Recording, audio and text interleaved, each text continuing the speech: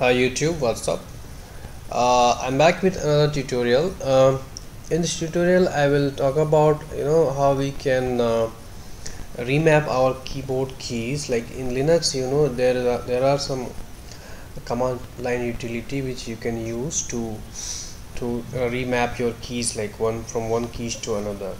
For example, if your enter key is not working, you can switch it to some other keys like shift keys. Okay, so your shift key will work as your enter key and your enter key will work as your shift key. So this will help you, like to rearrange your keys as per your own choice.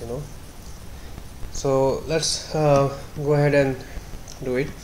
Okay, so do it. You need to have knowledge of two command line utility, which is XEV, which is used to log the events of the keys that you type or you do on your system, and the other one is the xmod map, which is actually used to edit the keyboard mapping. Okay, so I'll show you. Like if you enter this command XEV, so it will open you a window, and whatever you do, like whatever you type, or even if you move the mouse cursor, every event is recorded. So I'm pressing this enter key. So once you press this enter key, so you see there are two events: the key press and then key release, which means I press the enter and then I release the enter button. So if you notice the third line, which is having the key code 36, and then the key name which you typed, which is return, and then I released it, so the same key is which is return, and the key code is also the same, which is 36. If I press the shift button, I press it, so this is the key press event. So you see the shift right button is pressed, and then the key code is 62, which is on the third line, and I release it. So again the same, the shift right button with the key code 62. Okay, so using the XEV command, using this event logger, you can find out what is the key code of each and every key, and once you know the key code, you can assign it to some other keys, and you can modify the mapping of the keys, right? So yeah, so now we are having this this information that which key is having what key code, right? So I'll just for my information I'll put it here. So return key is having the code as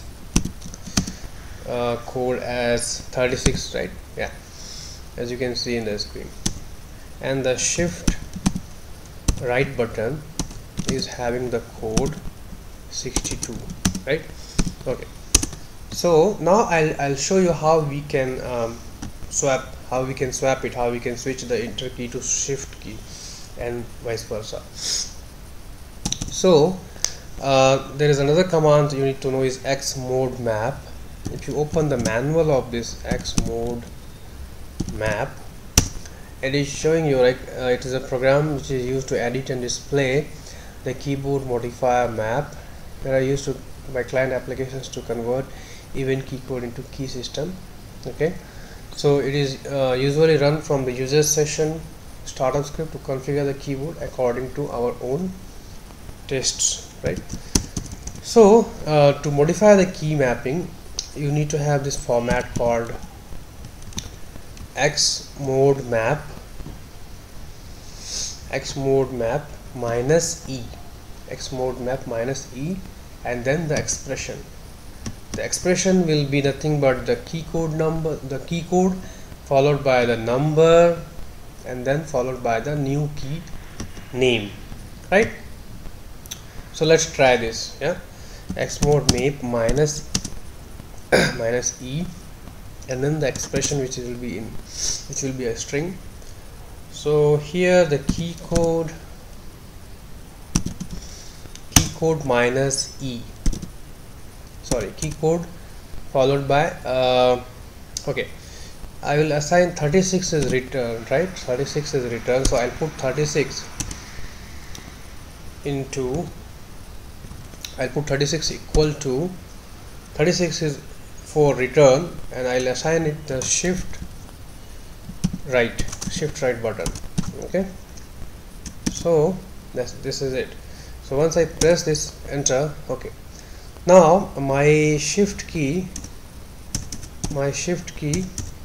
is not working. Okay, so now I have to assign it back to, I have to assign the shift keys code to enter key. Okay, let's swap it.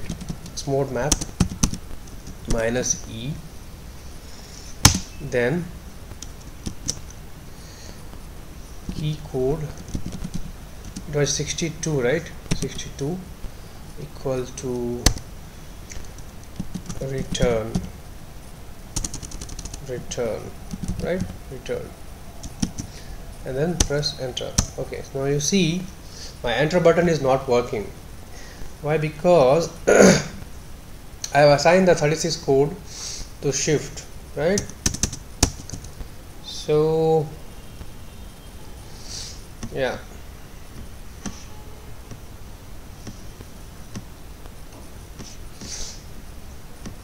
okay, yeah, so I will put this command xmode map.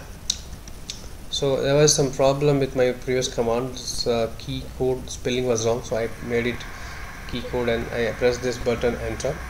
So as I told you previously, my enter button was not working, so I used another enter button which is on the right side of my keyboard. So once I press this, I already executed it. So now my regular enter key is not working, it's working as a shift, and the shift button is working as an enter key, right?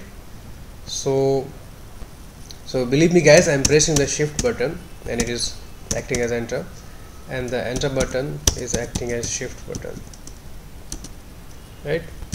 Okay, fine. So, and this setting will work only in the session, current session. If you come out of this session, the settings will be gone. If you again open the terminal,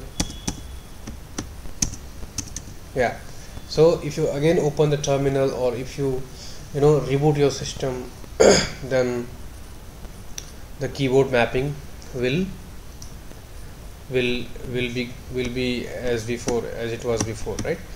So if you want to make it persistent, what you have to do is you have to run this command called xmode map minus pke, and then redirect it to a file in your home directory which is .xmodemap. Okay, and then what you have to do is you have to create another file in your home directory with this name xinitrc, and then you have to put this line in this file. Just put this line in this file .xinitrc and just reload it. Okay, your mapping will be saved. Okay, whatever you executed in the shell, that mapping will be saved using this xmode map minus pke options. So yeah, this is really cool guys. You should try this, and this can be helpful, right? If your shift key is not working, then you can use another button as a shift key, or if your enter key is not working, you can use another key as your enter key. So I hope this is clear. Thanks for watching. Please like and subscribe my videos. Thanks.